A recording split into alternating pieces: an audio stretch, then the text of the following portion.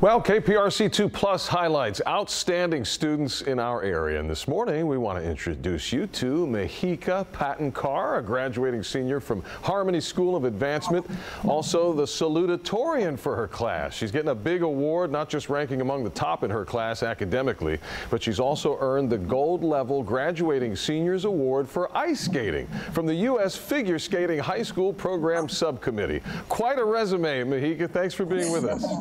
Thank you for having me.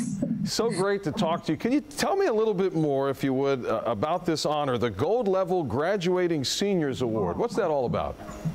Yeah, well, I started skating when I was around like 6 years old, and maybe around when I was 8, I started testing levels. And basically in figure skating, there's a couple of levels where skaters can test in. So I started testing in moves in the field, which is basically like footwork, where skaters like try to do more technical elements. And there's 8 levels. You start from pre-preliminary, and then you go all the way up to senior.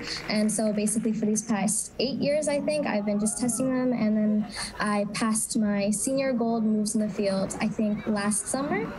And along with that, I did like synchronized skating for a couple of years in my high school, and then competed individually. So that kind of was basically the honor, and I'm very grateful to have it. A lot of hard work to get you there, I imagine. I'm hearing that you spend time helping others, coaching, and I hear you're involved in a skate therapy program. Tell me about that. Yeah. Well, my coach actually started this program when I was maybe around 13 years old, and skate therapy is basically where skaters like me, we volunteer to help special needs students learn figure skating as a form of therapy. And it's been a very, very nice and just heartfelt journey for me and the skaters. I've known them for about like 4 or 5 years now, so we help them not only in skating, but also we can see like a lot of changes in their behaviors and their social skills. It's just a very amazing program to be a part of.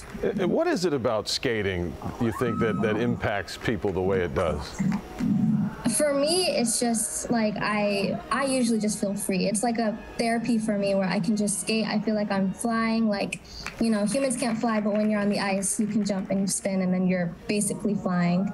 And I feel like it's just a outlet of like creativity for a lot of people. A lot of skaters that I know, they'll use skating as their own coping forms in anything in their life. And I think it's also just fun, really. Like, I think figure skating is just really cool.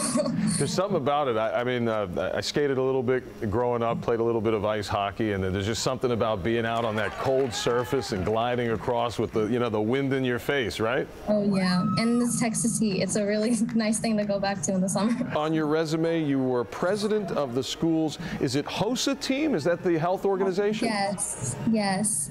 Me and my team, we're doing an event called Community Awareness, and we're going to internationals this summer. And we're basically like bringing awareness about like coronary artery disease in like America, and not only adults but adolescents. And we're trying to really raise awareness so that we can try preventing it at an early age. And it's just been a really cool thing for me to do because I want to go pre-med. So. I mean, do you have any downtime at all?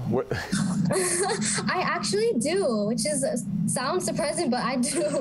I love hanging out with my friends a lot.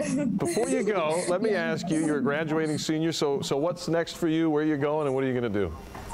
I'm committed to UT Austin. I'll be majoring in neuroscience, and I'm joining this thing called Freshman Research Initiative, where basically I'm going to try getting more into my research endeavors and, you know, continue my pre-med pathway. So hopefully that's how it stays. That is great. Congratulations, Mihika Patankar, for all of the awards, for all of your hard work and what you've earned and accomplished, and appreciate you sharing some time with us today.